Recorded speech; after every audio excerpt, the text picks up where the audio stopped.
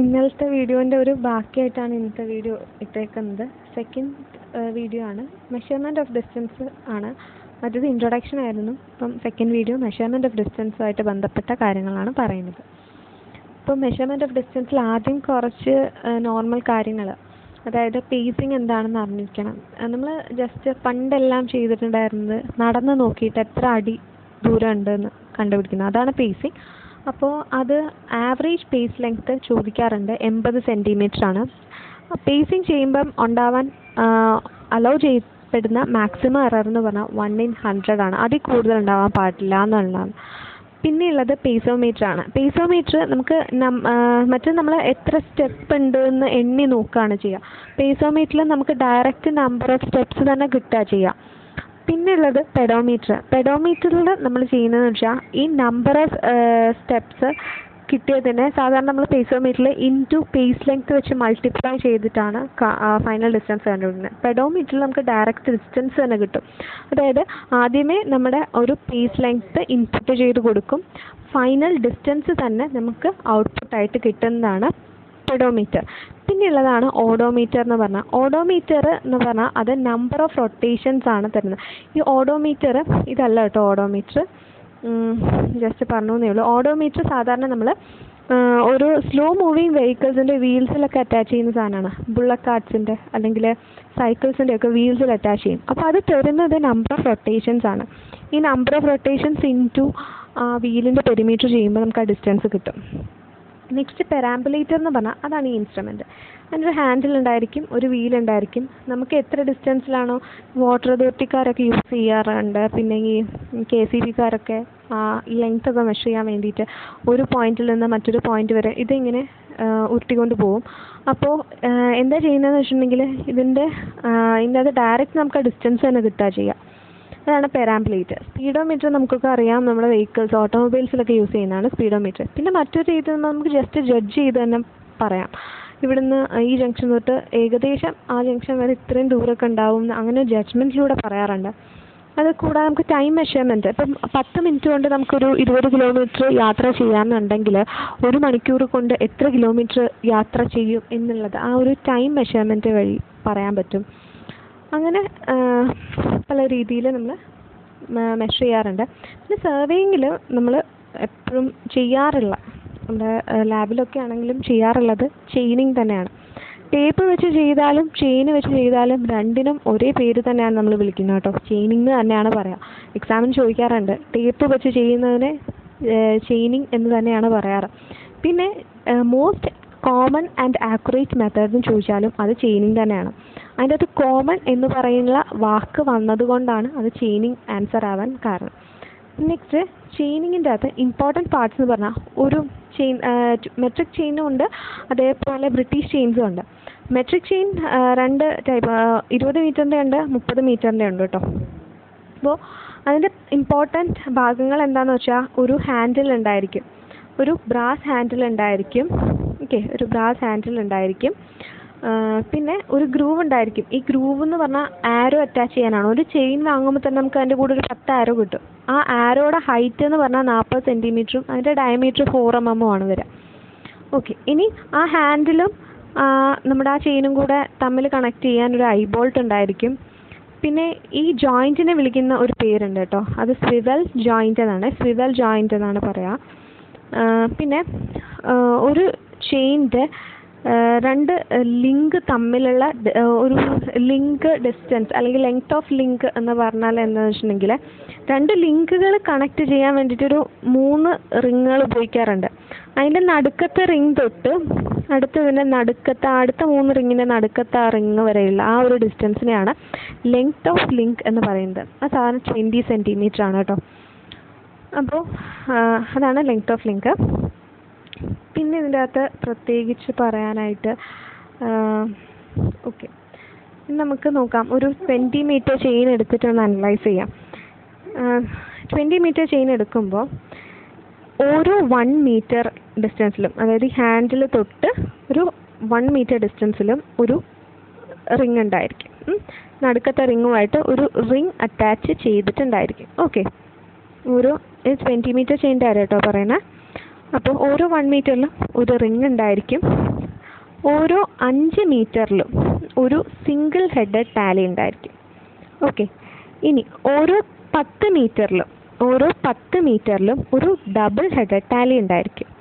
അപ്പോൾ ഒരു 15 മീറ്ററിൽ നമുക്കൊന്ന് ആലോചിച്ച് നോക്കാം.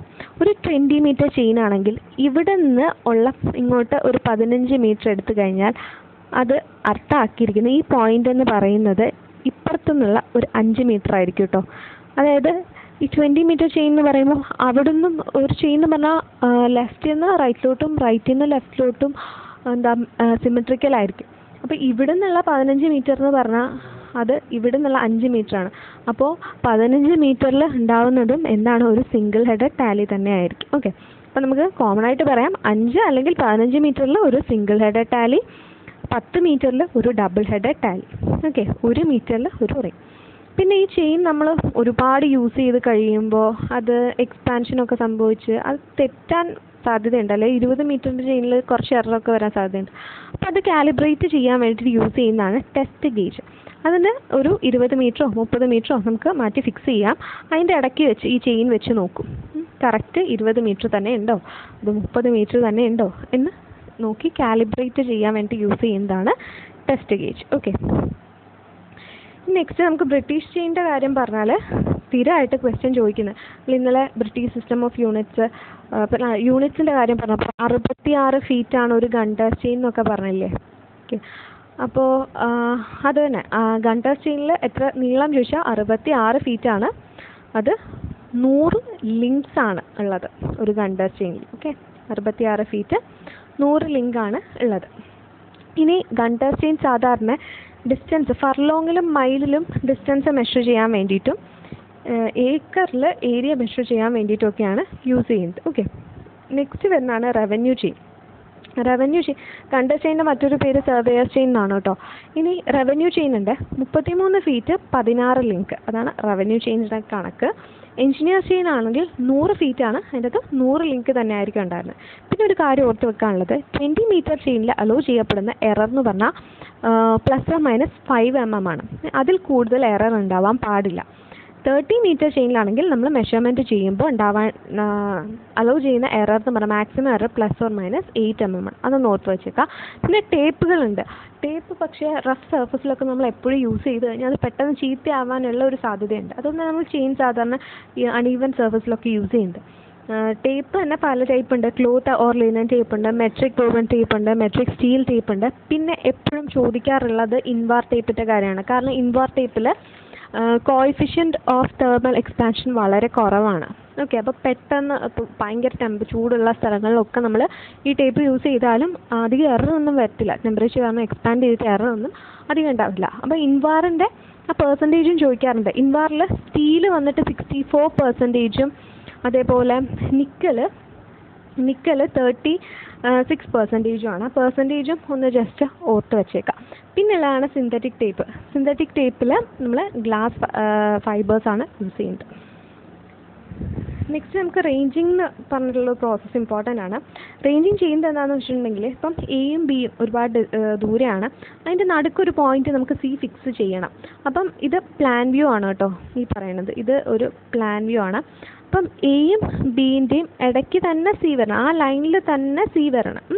ചില സമയത്ത് ചിലപ്പോൾ അത് മാറിപ്പോയി C1 മാറിപ്പോവാൻ സാധ്യതയുണ്ട് അല്ലേ. അപ്പോൾ അത് അവോയ്ഡ് ചെയ്യാൻ വേണ്ടിയിട്ടാണ് നമ്മൾ റേഞ്ചിങ് എന്ന് പറഞ്ഞ പ്രോസസ് ചെയ്യുന്നത്. റേഞ്ചിങ് എന്ന് പറഞ്ഞാൽ വേറൊന്നുമില്ല, 2 പോയിൻറ്റ്സിൻ്റെ ഇടയ്ക്ക് ഒരു ഇൻ്റർമീഡിയറ്റ് പോയിന്റ് ഫിക്സ് ചെയ്യുക, അത്രയേ ഉള്ളൂ. അപ്പോൾ അതിന് വേണ്ടിയിട്ട് നമ്മൾ യൂസ് ചെയ്യുന്നത് റേഞ്ചിങ് റോഡും റേഞ്ചിങ് പോളും പിന്നെ ലൈൻ റേഞ്ചേഴ്സും യൂസ് ചെയ്യാറുണ്ട്. റേഞ്ചിങ് റോഡിൻ്റെ നീളം എന്ന് പറഞ്ഞാൽ 2 to 3 മീറ്ററാണ്. റേഞ്ചിങ് പോള് 4 to 6 മീറ്ററാണ്. ഓക്കെ, ഇനി ലൈൻ റേഞ്ചർ എന്ന് പറഞ്ഞാൽ അതൊരു റിഫ്ലക്റ്റിംഗ് ടൈപ്പ് ഇൻസ്ട്രുമെൻ്റ് ആണ്. ഭയങ്കര പ്രിസിഷൻ വർക്ക്സിനൊക്കെ വേണ്ടിയിട്ടാണ് അത് യൂസ് ചെയ്യുന്നത്. ഇത് ഡയറക്റ്റ് റേഞ്ചിങ് എന്ന് പറഞ്ഞാൽ ഇപ്പം എ എന്ന് പറയുന്ന പോയിന്റും ബി എന്ന് പറയുന്ന പോയിന്റും രണ്ടും നമുക്ക് വിസിബിൾ ആണ്. ഓക്കെ, എ എന്ന് പറയുന്ന പോയിന്റും ബി എന്ന് പറയുന്ന പോയിന്റും വിസിബിൾ ആണെങ്കിൽ ഡയറക്റ്റ് റേഞ്ച് ചെയ്യാം.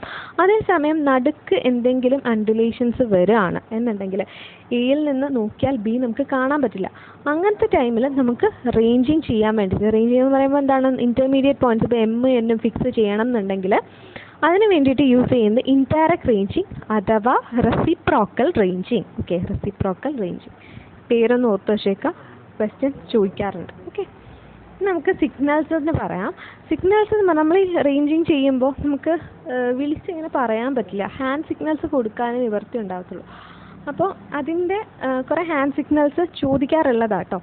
അപ്പം അതിൽ 2 ആൾക്കാരാണുള്ളത്. ഒരു ഫോളോവറും കാണും, ലീഡറും കാണും. അപ്പോൾ ഫോളോവർ എന്ന് പറഞ്ഞാൽ മെയിൻ നമ്മൾ ഐഡിയ വരുമ്പോൾ, നമ്മളെ കൺസെപ്റ്റ് വരുമ്പോൾ എന്തായാലും എല്ലാം ഫോളോ ചെയ്യുന്ന ആൾ. പക്ഷെ അല്ല, ഫോളോവറിനായിരിക്കും ഏറ്റവും കൂടുതൽ എക്സ്പീരിയൻസ് ഉള്ള ആൾ. ഫോളോവർ ആയിരിക്കും ഇൻസ്ട്രക്ഷൻസ് കൊടുക്കുന്നത്. അതേപോലെ ചെയിനിൻ്റെ ഒരു എൻഡ്, അതായത് റെയർ എൻഡ് ഫോളോവർ കൈക്ക് പിടിക്കുകയും അതിൻ്റെ മറ്റേ എൻഡ് എറിയുകയും ചെയ്യും. ലീഡറാണ് അത് എടുത്തുകൊണ്ട് പോകുന്നത്, ആ ചെയിൻ എടുത്തുകൊണ്ട് പോകുന്നത്. ലീഡർ ഫോളോവറിൻ്റെ ഇൻസ്ട്രക്ഷൻസ് അനുസരിക്കുകയാണ് ചെയ്യുക. ഓക്കെ, ഇനി ഈ വർക്കിനെ ഫുൾ കൺട്രോൾ ചെയ്യുന്നത് ഫോളോവറാണ്. അപ്പം പിന്നെ ഈ ആരോസ് ഇൻസേർട്ട് ചെയ്യുന്നത് ലീഡറിൻ്റെ പണിയാണ്, ആരോസ് എടുക്കുന്നത് ഫോളോവറിൻ്റെ പണിയാണ്. ഇതൊക്കെ ജസ്റ്റ് ഒന്ന് ഓർത്ത് വെച്ചേക്കട്ടോ. അപ്പം ജസ്റ്റ് കൺഫ്യൂസ്ഡ് ആവരുത്. ഇതും ചോദിക്കാറുണ്ട്, ആരാണ് വർക്ക് കൺട്രോൾ ചെയ്യുന്നതെന്ന് ചോദിച്ചിട്ട് ക്വസ്റ്റ്യൻസ് വരാറുണ്ട്. അപ്പോൾ ഫോളോവറാണ് വർക്ക് കൺട്രോൾ ചെയ്യുന്നത്, ലീഡറല്ല. ഈ ചെയിൻ എടുത്തുകൊണ്ട് മുമ്പിലേക്ക് പോകുന്നു എന്നുള്ള, ലീഡ് ചെയ്ത് പോകുന്നു എന്നുള്ളത് കൊണ്ടാണ് ആ പേര് ലീഡർ എന്ന് പറഞ്ഞ് വരുന്നത്. ഓക്കെ, ഇനി അപ്പോൾ ഫോളോവർ ലീഡറിന് തമ്മിൽ കുറേ ഇൻസ്ട്രക്ഷൻസ് ഉണ്ടായിരിക്കും അല്ലേ. അപ്പോൾ റേഞ്ചിങ് ചെയ്യുമ്പോൾ തന്നെ ഇവർ തമ്മിൽ ഇങ്ങനെ വിളിച്ച് പറയാൻ പറ്റില്ല, ഹാൻഡ് സിഗ്നൽസേ കൊടുക്കാൻ പറ്റത്തുള്ളൂ. അപ്പം റൈറ്റ് ഹാൻഡ്, ഇപ്പം റാപ്പിഡ് സ്വീപ്പ് വിത്ത് റൈറ്റ് ഹാൻഡ് ആണെങ്കിൽ, റൈറ്റ് ഹാൻഡ് ഭയങ്കരമായിട്ട് റാപ്പിഡായിട്ട് സ്വീപ്പ് ചെയ്യുവാണെന്നുണ്ടെങ്കിൽ അതിൻ്റെ അർത്ഥം പറയുന്നതെന്ന് വെച്ചിട്ടുണ്ടെങ്കിൽ നമ്മൾ കൺസിഡറബിൾ ആയിട്ട് റൈറ്റിലേക്ക് തന്നെ മൂവ് ചെയ്തുകൊണ്ടിരുന്നുള്ളൂ എന്നാണ് റേഞ്ചിങ് ചെയ്യുന്ന സമയത്ത്. ഓക്കെ, റേഞ്ചിങ് ചെയ്യുന്ന സമയത്ത് ഒരാൾ കൊടുക്കുന്ന സിഗ്നൽ എന്ന് പറഞ്ഞാൽ റാപ്പിഡ് സ്വീപ്സ് വിത്ത് റൈറ്റ് ഹാൻഡ് എങ്കിൽ റൈറ്റ് ഹാൻഡിലേക്ക് പൊയ്ക്കോളൂ, കറക്റ്റായിട്ട് റേഞ്ച്ഡ് ആയിട്ടില്ല, റേഞ്ചിങ് റോഡ് ഇനിയും റൈറ്റിലേക്ക് കൊണ്ടുപോയി ഫിക്സ് ചെയ്യണം, റൈറ്റിലേക്ക് പൊയ്ക്കോളൂ എന്നുള്ളതാണ് റാപ്പിഡ് സ്വീപ്പ് വിത്ത് റൈറ്റ് ഹാൻഡ്. അത് തന്നെ ലെഫ്റ്റ് ഹാൻഡിൽ വരാം. റാപ്പിഡ് സ്വീപ്പ് വിത്ത് ലെഫ്റ്റ് ഹാൻഡ് ആണെങ്കിൽ ലെഫ്റ്റിലേക്ക് തന്നെ നടന്ന് നീങ്ങിക്കോളൂ, അത് കറക്റ്റായിട്ട് റേഞ്ച് ആയിട്ടില്ല എന്നുള്ളതാണ്. ഇനി നെക്സ്റ്റ് സ്ലോ സ്വീപ്പ് വിത്ത് റൈറ്റ് ഹാൻഡ് ആണെങ്കിൽ പതുക്കെ, കുറച്ച് അധികം ദൂരമില്ല, പതുക്കെ മൂവ് ചെയ്താൽ മതി, എത്താറായി, ആ ലൈനിൽ കറക്റ്റ് റേഞ്ച് ആവാറായി എന്നുള്ള ഒരിതാണ്. അപ്പം move slowly with to left അല്ലെങ്കിൽ സ്ലോലി ടു ദ റൈറ്റ്, അതാണ് സ്ലോ സ്വീപ്പ് വിത്ത് റൈറ്റ് ഹാൻഡ് ഇൻഡിക്കേറ്റ് ചെയ്യുന്നത്. ഇനി right am up and right am extended ആണെന്നുണ്ടെങ്കിൽ, നമ്മൾ എക്സ്റ്റെൻഡ് ചെയ്ത് വെച്ചേക്കാണെങ്കിൽ റൈറ്റിലേക്ക് തന്നെ മൂവ് ചെയ്തുകൊണ്ടിരുന്നുള്ളൂ എന്നുള്ളതാണ്. Okay, continue moving to the right എന്നുള്ളതാണ് റൈറ്റ് ആം എക്സ്റ്റെൻഡഡ്. ലെഫ്റ്റ് ആം എക്സ്റ്റെൻഡ് ആണെങ്കിൽ continue moving to the left എന്നുള്ളതാണ്. അപ്പം ഈ സിഗ്നൽസിൽ നിന്ന് ക്വസ്റ്റ്യൻസ് ചോദിക്കാറുള്ളതാണ് കേട്ടോ. അധികം ഇൻട്രസ്റ്റ് ഉള്ളതല്ല, പക്ഷേ എങ്കിലും ഇതിൽ നിന്ന് ക്വസ്റ്റ്യൻസ് ചോദിക്കാറില്ല. അപ്പം നെക്സ്റ്റ് ചോദിക്കുന്നതെന്ന് പറഞ്ഞാൽ right am up and move to the right. Right ആം പൊക്കി പിടിച്ചിട്ട് റൈറ്റിലേക്ക് മൂവ് ചെയ്യുകയാണെന്നുണ്ടെങ്കിൽ അതിൻ്റെ അർത്ഥം ആ റേഞ്ചിങ് റോഡ് റൈറ്റിൽ കുത്തിവെക്കുക എന്നുള്ളതാണ്. ഓക്കെ, അത് തന്നെ ലെഫ്റ്റിനും ആപ്ലിക്കബിൾ ആണ്. Left arm up and move to left ആണെന്ന് വെച്ചാൽ ആ റോഡ് ലെഫ്റ്റിലേക്ക് പ്ലംബ് ചെയ്യുക എന്നുള്ളതാണ്. ഇനി 2 ആംസും നമ്മൾ ഹൊറിസോണ്ടലായിട്ട് എക്സ്റ്റെൻഡ് ചെയ്തിട്ട് പെട്ടെന്ന് താഴേക്ക് ഇടുകയാണെന്നുണ്ടെങ്കിൽ അവിടെ റേഞ്ചിങ് റോഡ് ഫിക്സ് ചെയ്യൂ എന്നുള്ളതാണ് അർത്ഥം. അപ്പോൾ ഇത്രയും സിഗ്നൽസ് ആണുള്ളത്. കുറച്ച് ബോറിംഗ് ആണ്, പക്ഷേ മനസ്സിലാക്കി വെച്ചിട്ടുണ്ടെങ്കിൽ എളുപ്പമാണ്, ക്വസ്റ്റ്യൻസ് ചോദിക്കാറുള്ളതാണ് കേട്ടോ. ഇനി നമുക്ക് കുറച്ച് ആക്യുറസി ഓഫ് ചെയിനിങ് എന്ന് പറഞ്ഞിട്ടുള്ള ഒരു കാര്യം നോക്കാം. അതെന്ന് പറയാം, അപ്പം ഭയങ്കര കെയർഫുൾ വർക്കാണ്. ഓക്കെ, നല്ല കെയർഫുൾ വർക്കാണ്.